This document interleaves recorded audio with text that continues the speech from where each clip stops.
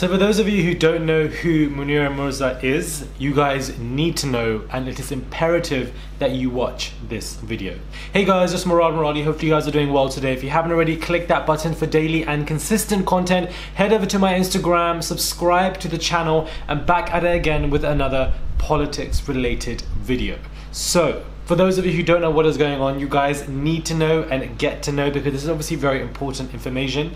But there has been a new number 10 advisor which has been chosen to set up UK Race Inequality and Commission, and that lady is Munira Mirza, and she is the director of this new number 10 policy unit. And this is obviously very serious because of what she stands for as a person doesn't necessarily corroborate for somebody who needs to work on inequality when it comes to the UK. And if the two don't corroborate, then the outcome won't be as productive or as effective. And this is very serious. So let's just go back, and I want to just let you know what this girl actually stands for. Munira Mirza actually believes that institutional racism is a myth. She believes that the press should be free to ridicule Islam. She thinks diversity is divisive. And she also thinks that people should stop pandering to Muslims. These are all articles written by Munira from 2006 to 2017. Like, there's several of these articles. But we're obviously going to go down and find out, you know, what this person actually stands for. This is a particular person's tweet.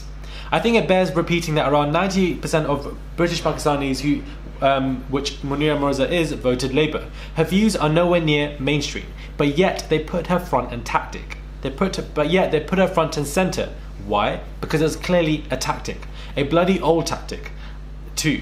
I remember reading about how some of the most vocal critics of the suffragettes were women, and of course those women were given huge platforms despite being few. I wonder why. Anyway, I think anyone who follows me knows my views on these current right-wing Asians, but I will say this: isn't it funny how whenever they speak about racism, it's clearly always about feelings? This is also a tactic, because racism is not about feelings, it's about evidence. A brown and black man is over 50% more likely to get a custodial sentence than a white man for the same crime. Facts. A CV with a Muslim or African name has less than half of the chance of a callback for a job interview. Facts. This is factual information. And for Munira Mirza to actually believe and see that institutional racism is a myth is ridiculously stupid. But this is why she's placed front and center, to echo these kind of thoughts. This is exactly the role of a racial gatekeeper. It allows people who never had any interest in acknowledging systematic racism to dismiss anyone critical of inequality apologists as being themselves racist. It's just very interesting what this person actually even stands for. In 2017, she disputed David Lammy's review of racism in the criminal justice system, which highlighted the bias and discrimination faced by BAME people and said it exaggerated the problem of racism, number 1. Number 2, she criticized Theresa May's race audit, remarking that constant talking about institutional racism and racial bias and unfair treatment is stoking grievance and deterring ethnic minorities from engaging with public services. Basically, stop talking about racism and we'll end it. Ridiculous. Number 3, last year she defended Boris Johnson's racist article that compared Muslim women who wear burqas to letterboxes and bank robbers, and argued that Johnson was treating Muslims as equal in that piece. She referred to the burqa as a symbol of gender inequality. The burqa is a symbol of gender. Wow. But what is everybody doing now all over the world, especially in France? Are they not meant to? Is it not compulsory for us to have face coverings when we leave the house? Is that sound like? Shut up, man. We're meant to celebrate the likes of Sajid Javid, Preeti Patel and Munira Mirza getting into positions of power simply because of the skin colour, which means representation. But you can't separate the politics from the people, and representation does not mean shit if we're not dismantling structural oppression. So no thanks. On the hijab in 2017, Mirza stated, "I find it bizarre that any woman who lives in the West would choose to hide herself like that without coercion, and even more bizarre to claim as an act of feminism."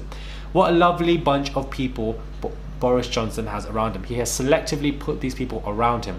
On the Windrush scandal, she wrote in a blog post that the real lesson is not one of racism, wow, as in the deliberate targeting of ethnic minority groups, rather it is that the process of immigration enforcement needs to be improved. Basically like a love child of Sajid Javid and Preeti Patel. This is basically what she is, and this is what it's just a tactic. They become racial gatekeepers. You have people of color that you can put in the forefront, and therefore they become this deflective kind of nature when it comes to actually talking about real issues, thus only enabling them to become even more bigger issues as time progresses and goes on. That is what really is going on. That is the crux of the issue, and it's a very clever tactic that Boris Johnson and his team is using around him. They have at least 4 Asian people, 4 brown people now who are the forefront of this whole situation. Suddenly everything's okay, but no, they're just playing as racial gatekeepers. This is what they're doing.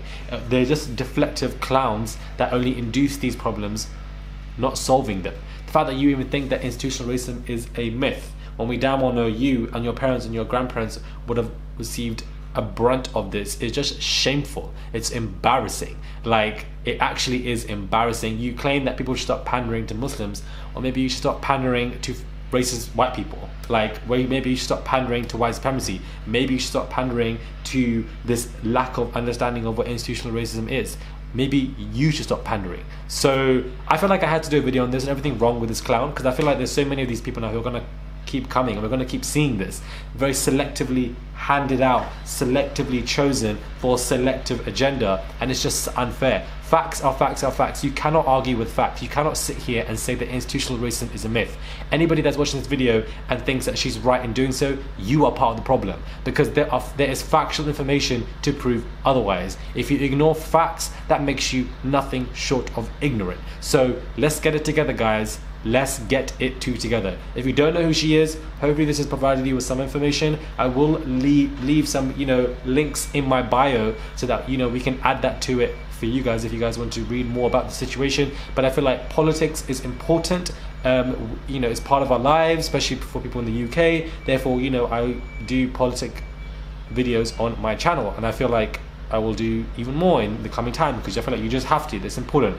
Let me know what your thoughts are when it comes to this. Stay educated, guys. Subscribe to the channel. It's not only about pop culture and reviews of who's this and beef and this and TTT. It's also about important situations as well. Subscribe, and I'll catch you guys soon for another video.